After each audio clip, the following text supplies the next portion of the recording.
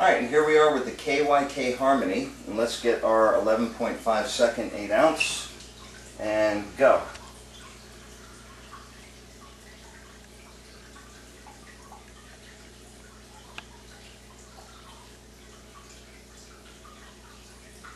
And stop.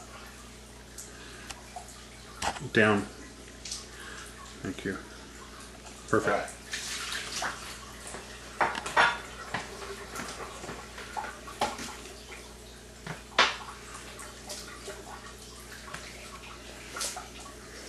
Rinse it out nice and good, like always.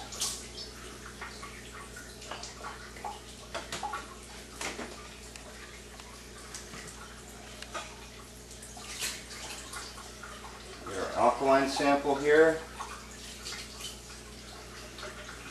This is at the highest setting.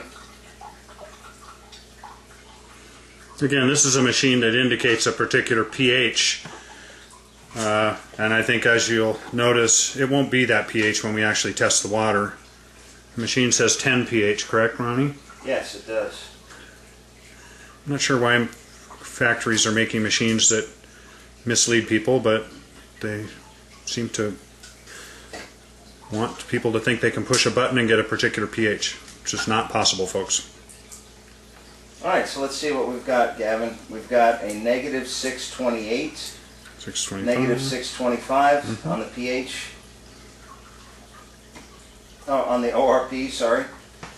And on the pH, looks like we've got a 9.27.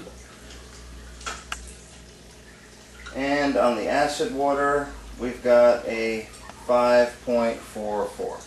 Okay.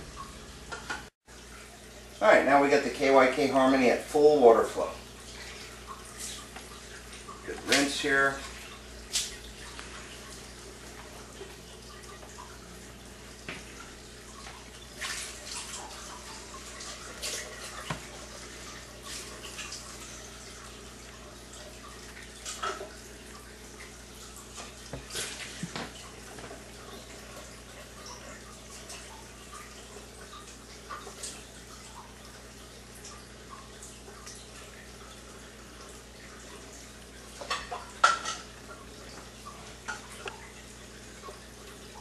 Alright, so we'll shut this off and see what we've got here, Gavin. So we're at 10. We shut it off and the screen changes, but everybody saw we were at the highest setting. So we've got a negative 487 on the ORP. We've got alkaline water at 9.47.